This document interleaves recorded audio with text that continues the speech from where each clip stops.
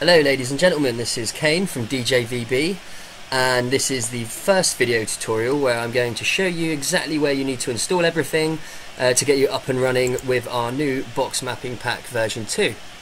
So as soon as you have bought the product, you will be sent a link, or you'll be able to access a link from your user login, and that will allow you to download this file. And this file is specific to you, and it includes your user access keys to be able to download box mapping pack.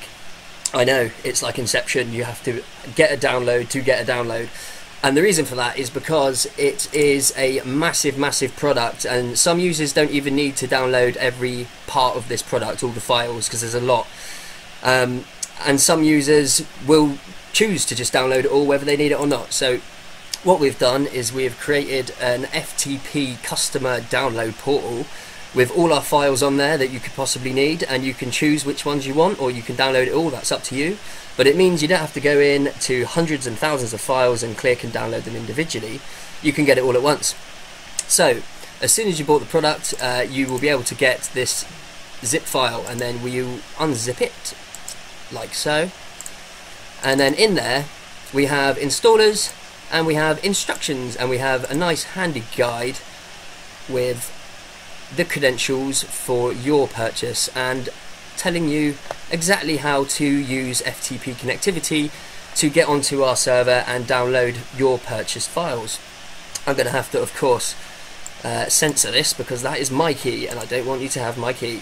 So you run through that guide, and that will set you up with the FTP using our temporary customer license. It's a floating node license, which means you've got a pro version of the FTP client allowing you to download all your files, and if you need to access them again in a long extended delay after you've bought the product, not a problem, just send us an email and we'll give you fresh credentials. So that is how you connect and download your files. So moving swiftly on, we'll go back at that, and once you've got onto the FTP server, included in that guide I was just showing you as well, it explains what's what and where certain things are in the FTP file structure, so you'll know exactly what you need to download and how to use the FTP downloader. It's all very self-explanatory anyway, but I have included a guide in there so you can carry and read that. So once you've downloaded your files, you will have what looks to be like this. I will just delete that now because that wouldn't be in there. So these are the files you end up having, right?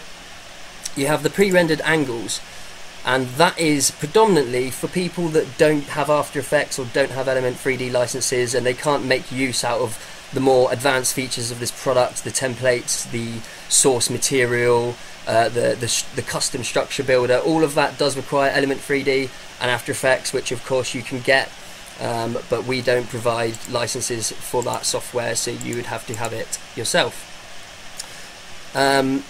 So yeah, if you don't have licenses, you can use pre-rendered content. We've pre-rendered, I mean, this is just the MP4 versions because the file size is a lot smaller than DXV.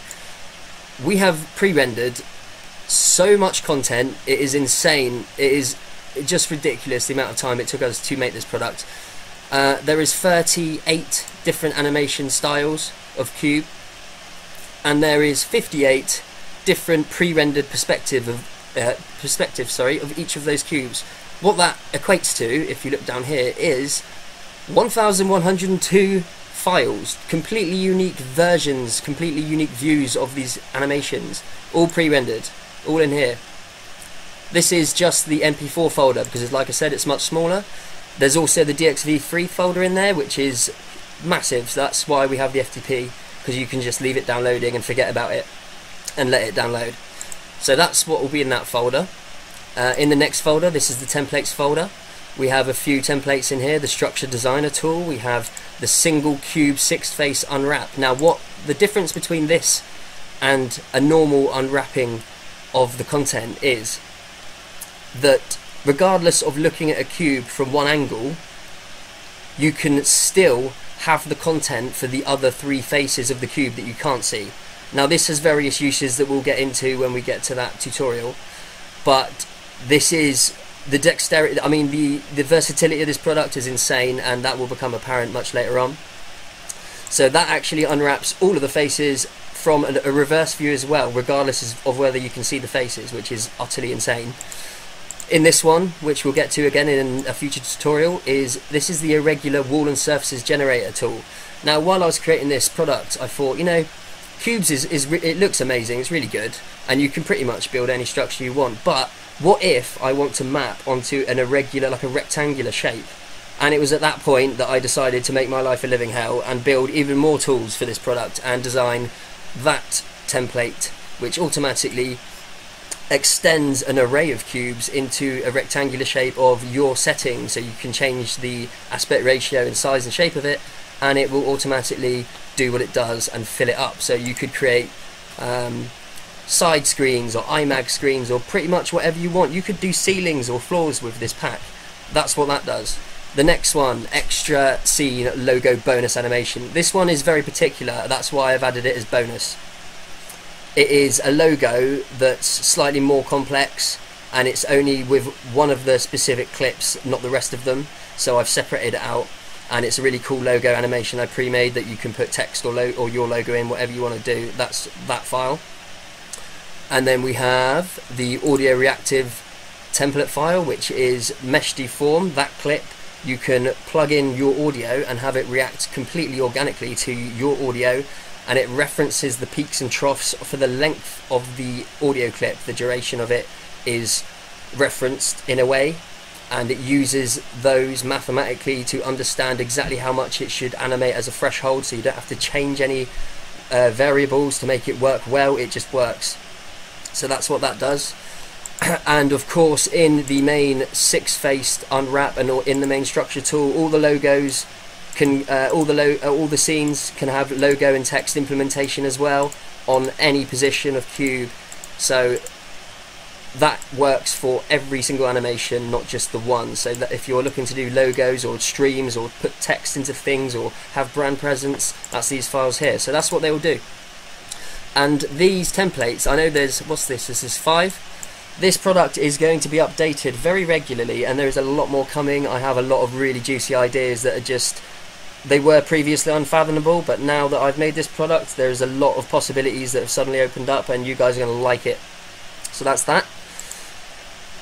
Okay, and the final one, tutorials. Guess what? I'm recording them right now, so there is nothing in there, but there will be, so don't worry. They'll be there, and they'll also be on our website. Next is the source assets. Now, none of our templates are going to work until you do this step first. That's why it's all in the root of this folder. We have a handy video tutorial, and we also have installation path. Now let me just zoom in on this for you. This is just telling you where you need to unzip the files so they work and are automatically linked to Element 3D, because when you open these projects, you don't want to have to relink files and assets and maps for hundreds and hundreds of instances of Element. So to have it automatically happen, you first install the source files and OBJ sequences and maps into the same path that I have, which is this path. And then when you open the templates thereafter, everything just works. I've tried it, I've tested it, it is really, really easy. So I'll explain that to you right now. What you do is you could either watch the tutorial and follow along, or you could just follow along right now with me right here. And so what we're going to do is you will have these files. Now this is a zip, and these following 6 files are further parts of that zip. It's just been split so this file size is a bit more manageable. So what you do is you unzip this one, and you unzip it anywhere you want, but what you do when it's unzipped is you will grab the whole folder and put it here. That's all you do. So you have your documents, you have Video Copilot models, which everyone has because that is a preset path when you install Element, and then in the models folder you have DJVB presets. That's all you do, and then it works. If you're on a Mac, it may be slightly different. Just refer to the documentation and you'll know exactly where it needs to go.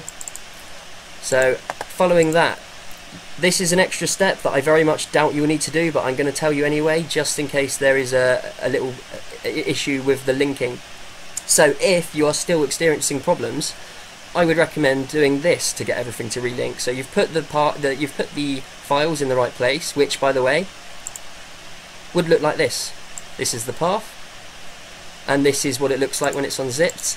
there's all these folders, and each folder is relative to one of the styles of animations, and inside each of these folders is the OBJs and the environment maps and everything required to make it work. Down here we have the Element 3D presets. Everything I've made in the templates uses these as references, so you don't have to link anything up yourself. Everything will work automatically so long as you put everything in the place I'm telling you to now. So if for whatever reason something doesn't link, here's what you want to do. You want to open After Effects, not one of the templates, just blank After Effects, go composition, make a new comp, doesn't matter what size, layer, new layer, solid, yes, and then make an instance of element. And then we're going to go into element by clicking scene setup, and it will take just a moment to load because my computer is pretty hot after making this product. It's been on non-stop for several months. We're getting there. We are slowly getting there. Okie dokie, so we're in. Now, if something doesn't relink, here's what you do. You go File, you go Relink Scene Files, and by default, your models and maps and all that, all the paths are going to be in here. I've taken them out so I can show you exactly how you put them back. So, you go Add Path, and then you'll go to your presets folder. I've got a shortcut here, but you know where it is. It's in your name, it's in Documents, it's in Video Copilot, it's in Models, and there it is, DJVB presets. So you just add the Video Copilot folder back in, and you tell it to search in deep into the folders, 5, 6, 7 or 8 maybe. Then you go OK, and now that's saved, and it will save into your .ini file for After Effects. So now when you next open After Effects or Element, it knows that's where it needs to look. Everything will find everything. Absolutely perfect. That, guys, concludes the installation and quick start guide to getting this up and running. We're going to move on to another tutorial now, and I'll see you in it. Thank you, and happy mixing, DJ VB.